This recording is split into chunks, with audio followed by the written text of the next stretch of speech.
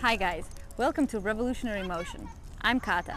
And I'm Clemens, and today we're going to show you guys the difference between open and closed stance and tell you when to use which.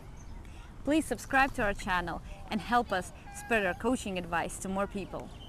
Alright, so first of all, I'll explain to you guys what open and closed stance actually are. Now, you've probably heard a lot of people talking about the foot positioning in correlation to the stance. It's actually not so much about the foot positioning, it's more about where your hips are pointing or your chest was pointing if you were standing completely straight. So now, for the closed stance, let's start with that. If you're positioning your feet like this or this, doesn't really matter because you can point your hips towards the side fence to keep your position, your stance closed. Now the idea is, some people consider this a closed stance, some people consider this a closed stance. The hips are pointing in the same direction, it's basically the same thing.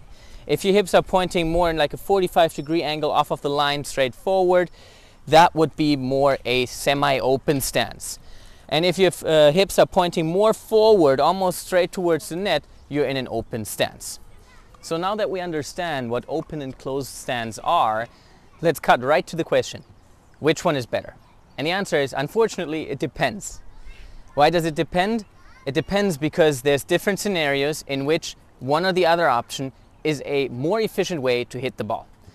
Let me go into this. So if you are, for example, trying to hit with a closed stance, okay, no matter now if your feet are positioned like this, or like this, because as we just explained, the hips are the driving factor in telling you if you're with a closed or open stance. If you are with a closed stance, and now you're trying to hit the ball, if you rotate your upper body until the perfect contact point, we'll link a video up here to show you guys where the perfect contact point is, you will notice that the racket is in a position where the ball would go straight down the line. That means that the most efficient shot you could hit with a closed stance in your hips would be a down the line shot. If you're now trying to go cross court with your shot, your racket would have to be further in front, and if you get the racket in the right position for the cross court shot, you will feel a lot more discomfort than you did when you kept it for the down the line shot in your closed stance position. So that tells you that the closed stance in general is a better positioning to hit the ball down the line.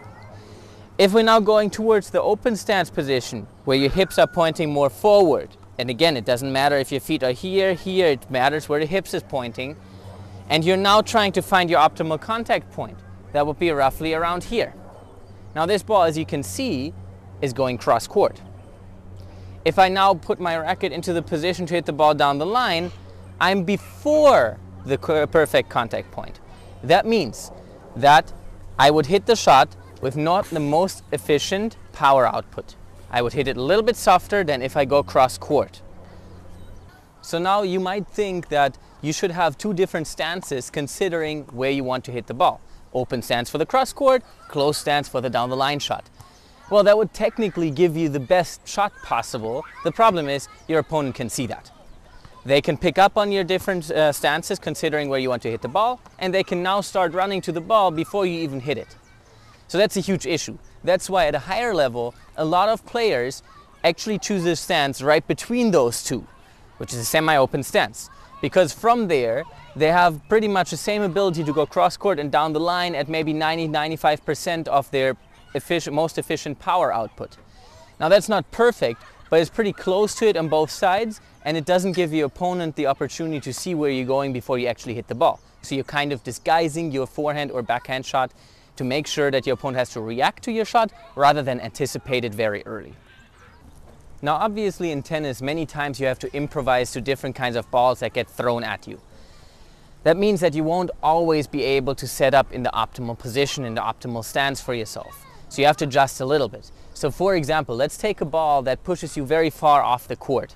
If you ran to that ball and you felt really comfortable hitting with a closed stance, well, guess what? If you're on the stretch over here, you won't be able to play the cross-court shot from there because you can't rotate into the ball in the full sprint. So that means your opponent already knows you're going to hit a down the line shot. So you need to make sure that that last step in those moments happens with your right foot, so you're a little bit more open in your stance and you're not giving away where your ball is going to go. Same thing goes for a short ball, like an approach shot. If you're running up to that ball, many times you won't have enough time to get yourself set up from the side so you can hit in a perfect open stance. So you'll end up playing more of a semi-close to close stance on these approach shots, because it's easier to position yourself like this or like this to then approach the shot and follow through forward without losing your balance. Thank you guys for watching. Please click the like button if you liked the video, and we'll see you guys soon.